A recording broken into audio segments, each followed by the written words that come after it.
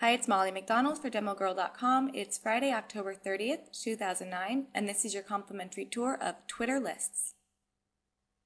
So I finally got lists enabled in my Twitter account, so I thought I'd show you quickly how they work. You'll now see lists in your Twitter profile. Click on New List, and you'll be prompted to make a new one. You can make this list public or keep it private.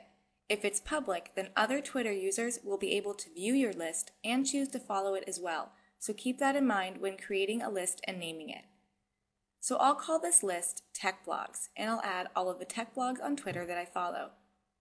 You'll note that you also see a new URL for this, twitter.com/malsy/techblogs, and you can use that to access it.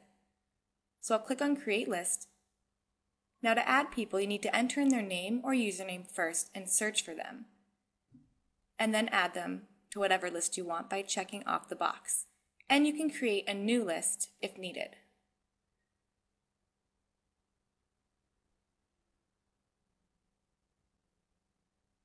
You can also simply visit someone's profile and add them to a list that way. Now the lists that I've created are located here on the right side of my Twitter profile. You can click on each one to view the activity of the people in that list.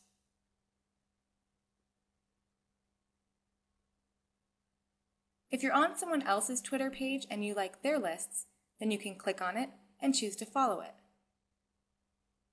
You'll now see that list in your profile with an @ before the person's name of where you found it. If you click on View All, you'll see all of the lists that you're following, how many people are following it, and how many followers it has.